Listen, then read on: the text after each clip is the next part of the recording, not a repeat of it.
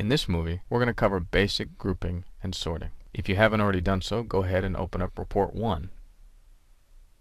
This is our basic report that points at the employee table of our test database. Go ahead and click on the design view. When we created this report, we defined one group. This group was the employee ID. One of the main functions of a group is that it will determine the order in which you see your data on the Preview tab. So if we hit Preview, for example, we'll notice the employee ID starts from the least and goes down to the greatest. That is our default ascending order. Go ahead and click on your Design tab again. Now from here, let's say we didn't want that. Go ahead and right-click on the Group Header 1 section. You get this menu. Go ahead and choose the Change Group option. As we can see, this is our group as we defined it. From here, we can change the group, let's say to last name, in ascending order, and press OK. Let's go ahead and click on our preview. Notice how our data now appears in this order. Now, we can't see our group fields in the Preview tab because we've suppressed them to create more of a tight, controlled list-like report, but it is still there affecting the order in which you see things. Go ahead and click on the Design tab. From here, go ahead and choose Change Group again. Now you can reverse this and say Descending Order and watch what happens.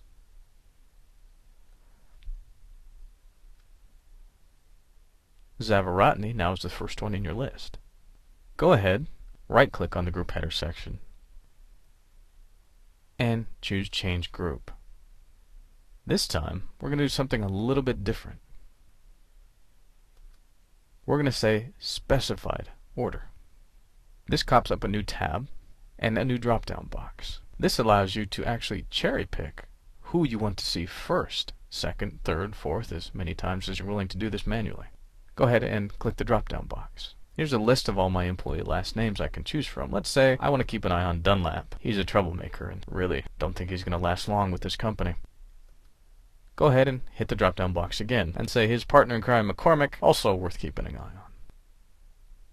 This also creates an Others tab, so go ahead and click on the Others tabs. Now you said you wanted to see Dunlap and McCormick at the top, but you didn't tell Crystal what you wanted to do with the rest. So here are your options. You can discard all others. Now by discard it means not showed on the report, not deleted from your database in case you're wondering. And you can also put them all together with the name Others, or anything of your choice. Or you can also choose to leave them in their own groups. The group in this case would be their last name. Let's go ahead and see what happens when we say Leave in Own Groups. Go ahead and press OK and preview. Notice the first two at the top, McKay Dunlap and John McCormick, are at the top, and then it defaults to our sort order that we determined earlier. Now this is a good point. There is a slight difference between grouping and sorting. Grouping, of course, will take precedence. That'll be the first thing it looks at. But also, as you notice in this case, the order is slightly different. Go ahead and click on the AZ with circular arrows icon. It's located in your toolbar. This is the Record Sort Expert.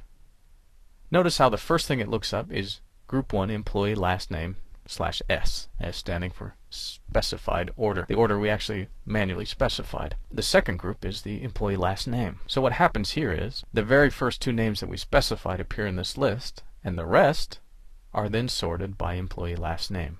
Go ahead and hit Cancel. Now, in order to sort your data, you don't need to use only groups to get the job done. Go ahead and click on your Design tab. Go ahead and right-click on the Group Header, and this time the option we're going to choose is Delete Group. Notice how our group sections went away, and if we click on Preview, we now have a sort by last name. So the question is, how do we sort without groups? Well, we've already done so. Click on Record Sort Expert. Notice how we no longer have a group to sort by in this window, but we have Employee Last Name. From here we can choose any order of fields to order by, like employee last name, middle name, then first name. As this is a simple list report, it wouldn't do us much good. But we can remove it and say, well, we really should sort by employee ID and choose either ascending or descending. As you can see, the employee IDs now are sorted in original order.